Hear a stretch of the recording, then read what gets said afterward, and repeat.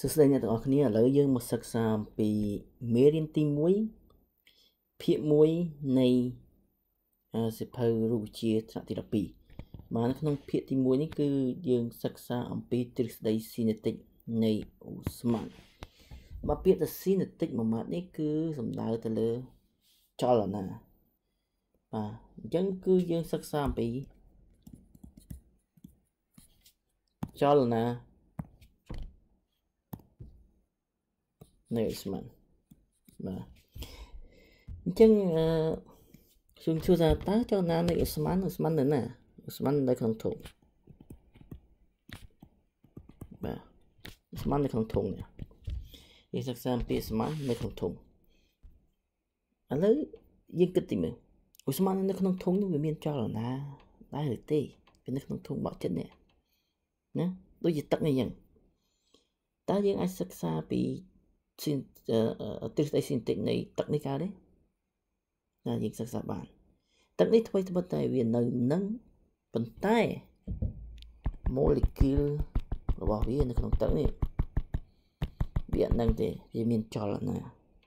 យើងការសិក្សាពីចលនារបស់ម៉ូលេគុលនៅក្នុងទឹកហ្នឹងណាគឺជាការសិក្សាពីទ្រឹស្ដីស៊ីនេតិកនៃទឹកហ្នឹងដូចគ្នាដែរទ្រឹស្ដីស៊ីនេតិកនៃឧស្ម័នគឺជាការសិក្សាអំពីចលនានៃម៉ូលេគុលនៅក្នុងធុងហ្នឹងវាមានម៉ូលេគុលនៃម៉ូលេគុលឧស្ម័ននៅក្នុងធុងហ្នឹងអូខេយើងមកតាមដានអស់គ្នាអញ្ចឹងដើម្បីសិក្សាអំពីចលនាម៉ូលេគុលរបស់ឧស្ម័ននៅក្នុងធុងហ្នឹងគឺយើងត្រូវមានលក្ខខណ្ឌយើងត្រូវដឹងថាតើម៉ូលេគុលហ្នឹងវាមានចំណុចពិសេសវាអីគេខ្លះបាទចំណុចពិសេសរបស់វាមាន5ចំណុចដែលគេផ្ដល់ឲ្យយើងហ្នឹងគឺខ្ញុំ zoom ចូលតិចទៅគឺថាទី1ម៉ូលេគុលនៅក្នុងធុងហ្នឹងនីមួយនេះគឺវាជាម៉ូលេគុលឯកលក្ខយល់ពាក្យម៉ូលេគុលឯកលក្ខម៉ូលេគុលឯកលក្ខមានន័យថាបើសិនជាវាជាអុកស៊ីហ្សែនគឺវាជាអុកស៊ីហ្សែនទាំងអស់បើសិនជានីត្រូហ្សែនវានីត្រូហ្សែនទាំងអស់ហើយបើសិនជាប្រូប៉ានអស់អ៊ីត្រូហ្សែនអ៊ីត្រូហ្សែនទាំងអស់ឯកលក្ខនេះមានថាម៉ូលេគុលនីមួយរបស់វានេះណាគឺវាដូចគ្នាអានឹងគេហៅឯកលក្ខអានេះចំណុចសំខាន់បំផុតបើសិនជាម៉ូលេគុលនីមួយវាខុសគ្នាយើងមិនអាចសិក្សាវាកើតទេវាច្បល់ពេញនឹងហើយអញ្ចឹងលក្ខខណ្ឌសំខាន់បំផុតគឺម៉ូលេគុលនីមួយជាម៉ូលេគុលឯកលក្ខបាទពិសេសទី1ហើយវាមានម៉ាស់ m ម៉ាស់ m ម៉ូលេគុលនីមួយមានម៉ាស់ m ហើយមានទាំងអស់នៅក្នុងធុងហ្នឹងវាមានចំនួន n ម៉ូលេគុលបាទម៉ូលេគុលមានចំនួន n ម៉ូលេគុលត្រូវច្បាស់ថាចំនួនម៉ូលេគុលមិនមែនចំនួនម៉ូលទេចំនួនម៉ូលេគុលបាទដោយសារតែនេះអាម៉ូលេគុលនេះវាមានទំហំតូចធៀបជាមួយផ្ទៃទៀតជាមួយលំហដែលវាមានអន្តរកម្មហ្នឹងគេចាត់ទុកវាជាចំណុចរុក្ខធាតុបាទវាមានវិមាត្រទូចចំណុចម៉ូលេគុលវាទូចវាមានវិមាត្រទូចធៀបជាមួយលំហរបស់វាហ្នឹងអញ្ចឹងគេចាត់ទុកវាជាចំណុចរុក្ខធាតុបាទមូលហេតុដែលគេចាត់ទុកវាចំណុចរុក្ខធាតុដោយសារតែទ្រឹស្ដីស៊ីនេតិកគឺការសិក្សាអំពីចលនារបស់អីមួយដែលគេចាត់ទុកវាជាចំណុចរុក្ខធាតុបើគេមិនចាត់ទុកវាចំណុចរុក្ខធាតុវាស្មុគស្មាញទេវាបាក់សិក្សាទៀតហើយអញ្ចឹងគេត្រូវចាត់ទុកចំណុចរបស់វានឹងជាចំណុចរុក្ខធាតុបាទអូខេអញ្ចឹងទី1ចំណុចសំខាន់គឺជាម៉ូលេគុលឯកលក្ខហើយទំវិមាត្ររបស់វាទូចអញ្ចឹងគេចាត់ទុកវាជាចំណុចរុក្ខធាតុទី2ម៉ូលេគុលនីមួយមិនមានអំពើទៅលើគ្នាទេមានន័យថាម៉េចអានឹងលក្ខខណ្ឌមិនបានយើងត្រូវមានលក្ខខណ្ឌហ្នឹងបាទម៉ូលេគុលនីមួយមិនមានអំពើលើគ្នាទេអាមួយនេះវាអត់មានអំពើទៅលើគ្នាទៅមកទេ គឺគេសំដៅទៅលើទំនាញអន្តរកម្មអា molecule នេះវាអត់រុញអា molecule នេះក៏ដូចជាវាអត់ទាញអា molecule នេះដូចតែផែនដីហើយនឹងយើងវាមានកម្លាំងអន្តរកម្មអញ្ចឹងផែនដីនឹងយើងវាមានទំនាក់ទំនងគ្នាណាវាអត់ឯករាជ្យទេប៉ុន្តែ molecule មួយវាឯករាជ្យវាអត់មានទំនាក់ទំនងគ្នាទេវាប៉ុន្តែវាទង្គិចគ្នាណាប៉ុន្តែវាទង្គិចគ្នាអញ្ចឹងលើកលែងតែពេលវាទង្គិចគ្នាទេវាអត់ទំនាក់ទំនងគ្នាមែនប៉ុន្តែវាអាចទង្គិចគ្នាណាវារត់ចុះរត់ឡើងពីទៅទៅវាបុកគ្នាទី2ចំណុចដែលសំខាន់ទី2ហ្នឹងគឺវាអត់មានអំពើអត់មានណាមិនមែនមានអត់មានអំពើទៅលើគ្នាទេគឺអត់មានកម្លាំងអន្តរកម្មឬក៏ការរុញច្រានគ្នាហ្នឹងឯងមានតែការទង្គិចមួយគត់អូ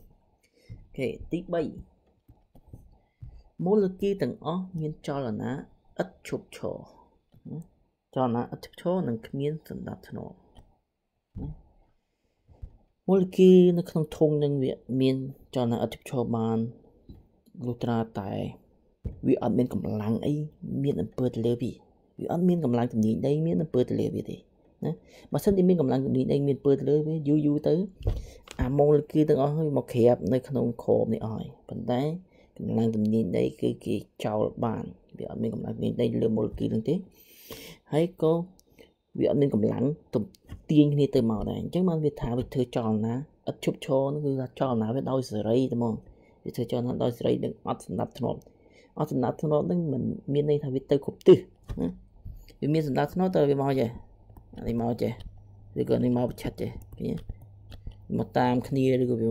វាមានទិសដៅវាច្បាស់លាស់តែនេះវាមានទិសដៅច្បាស់រត់ទៅពីអានឹងគេអត់សម្ដាប់ធ្នាប់ហើយ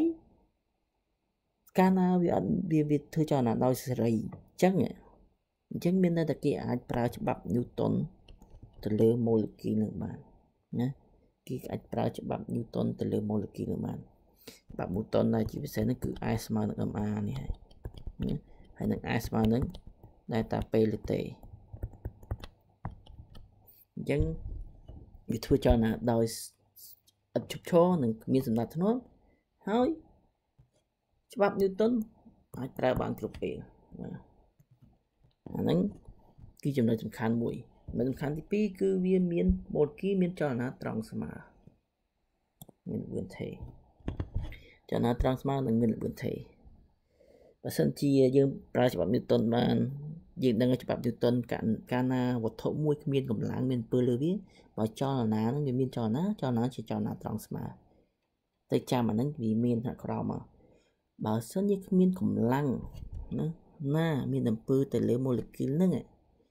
បើវានៅនឹងឡែបតើមានចលនាជាចលនាត្រង់ស្មើអាហ្នឹងគឺច្បាប់នៃចលភាព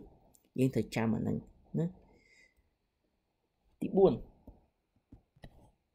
កាលណា molecule ទង្គិចនឹងផ្ទៃធុងវាជាមួយ molecule ផ្សេងទៀតទង្គិចនោះជាទង្គិចខ្ទាតចង់ឲ្យយើងដឹងថាទង្គិចវានឹងគឺជាទង្គិចខ្ទាតនឹងមានន័យថាម៉េចឧបមាថាល្បឿនវាមុនបុកហើយល្បឿនវាក្រោយបុកវាទំហំនៃល្បឿនហ្នឹងជាងមិនមែននិយាយថាទិសដៅណាទិសដៅវាប្រែប្រួលទេ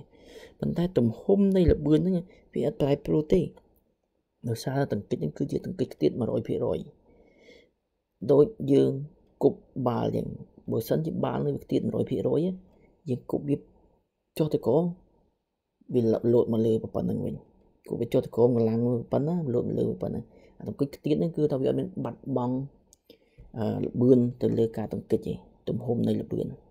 ទិសដៅវាដូរមែនប៉ុន្តែទំហំនៃល្បឿនហ្នឹងវាអត់ដូរទេទង្គិចខ្ទាតអញ្ចឹងយើងត្រូវដល់ច្បាស់ថាទង្គិចរវាង molecule នេះជាមួយ molecule នេះពេលវាទង្គិចគ្នាគឺវាជាទង្គិចខ្ទាតណាឬក៏ molecule ខ្ទេចទង្គិចជាមួយធុងនេះក៏វាជាទង្គិចខ្ទាតដែរណាខ្ទាត 100% ករណីទី5គឺយើងសិក្សាអំពីទ្រឹស្ដីស៊ីនេតិកអញ្ចឹងក្នុងទ្រឹស្ដីស៊ីនេតិកក៏វាមានថាមពលស៊ីនេតិកដែរអញ្ចឹងថាមពលស៊ីនេតិករបស់ molecule ទាំងអស់ហ្នឹងវាសមាមាត្រទៅនឹងសីតុណ្ហភាពមានន័យថាម៉េចឧបមាថា K K AV ថាមពលស៊ីនេតិកមជ្ឈុំស្មើជាមួយនឹងទំហំណាមួយគុណជាមួយនឹងសីតុណ្ហភាពអានេះគឺវាសមាមាត្រតែមានន័យថាម៉េច បើសិនជាថាមពលស៊ីនេតិករបស់ម៉ូលេគុលនឹងវាកើនសីតុណ្ហភាពក៏វាកើនដែរណាតែបើសិនជាថាមពលស៊ីនេតិកមធ្យមចុះអាតេនេះក៏ចុះដែរអាហ្នឹងដែលគេហៅថាវាសមាមាត្រវាសមាមាត្របើនេះកើនអាសីតុណ្ហភាពក៏វាកើនបើថាតម្លៃមធ្យមនៃថាមពលស៊ីនេតិកវាចុះសីតុណ្ហភាពក៏វាចុះដែរអញ្ចឹងអាហ្នឹងគេហៅថាសមាមាត្រហើយចុះបើអូស្មាន2មានសីតុណ្ហភាពដូចគ្នាណាចុះបើអូស្មាន2មានសីតុណ្ហភាពដូចគ្នានេះការវេសីតុណ្ហភាពទី1និងសីតុណ្ហភាពទី2នេះវាស្មើគ្នាអញ្ចឹងមានន័យថាម៉េចឈប់ដែលយ៉ាងម៉េចមកនេះចាំផ្លែចូលចាំផ្លែបាទបើសិនជាសីតុណ្ហភាព2នឹងស្មើគ្នាតេ1និងតេ2ក៏ស្មើគ្នាមានន័យថាម៉េចមានន័យថាថាមពលស៊ីនេតិកមធ្យមហ្នឹងក៏វាស្មើគ្នាដែរណាចឹងមកគេថាបើស្មើ2មានសីតុណ្ហភាពដូចគ្នាតម្លៃមធ្យមនៃថាមពលស៊ីនេតិកក៏វាស្មើគ្នាដែរអូខេវាសមាគ្នាហ្នឹងបាទនេះស្មើនេះអានេះក៏ស្មើនេះដែរ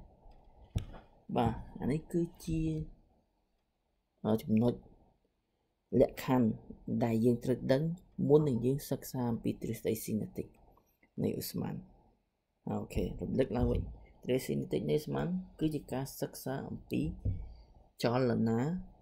បាទគឺជាការសិក្សាអំពីចលនាម៉ូលេគុលអូស្មាននៅក្នុងធុងដែលសំខាន់របស់វាដែលយើងត្រូវដឹងលក្ខខណ្ឌរបស់វាទី1វាជាឯកលក្ខហើយគេចាត់ទុកវាជាចំណុចរូបធាតុម៉ូលេគុលមួយគេចាត់ទុកវាជាចំណុចរូបធាតុដោយសារតែវាមានរបស់វាទូម៉ូលេគុលនីមួយមិនមានអំពើទៅវិញទៅមកលើគ្នាទេនេះវាមានអំពើទៅវិញទៅមកលើគ្នាទេណាចលនារបស់វាជាចលនាត្រង់ស្មើឥតឈប់ឈរនិងគ្មានសំណាប់ធ្នាប់ដែលយើងអាចប្រើច្បាប់ញូតនអនុវត្តវាបានគ្រប់ពេលវេលាកាលណាម៉ូលេគុលនឹងកិច្ចជាមួយនឹងធុងម៉ូលេគុលផ្សេងទៀតនឹងកិច្ចនោះជាទង្គិចខ្ទាតណាតម្លៃមធ្យមនៃថាមពលស៊ីនេតិករបស់ម៉ូលេគុលទាំងអស់សមាជាមួយសីតុណ្ហភាពអូស្មាន2នៃសីតុណ្ហភាពដូចគ្នាមានតម្លៃមធ្យមសីតុណ្ហភាពស្មើគ្នាបើសិនជាអត់យល់ឬក៏មានចង្អុលកន្លែងណាអាចខមមិនមកខ្ញុំបានសូមអរគុណ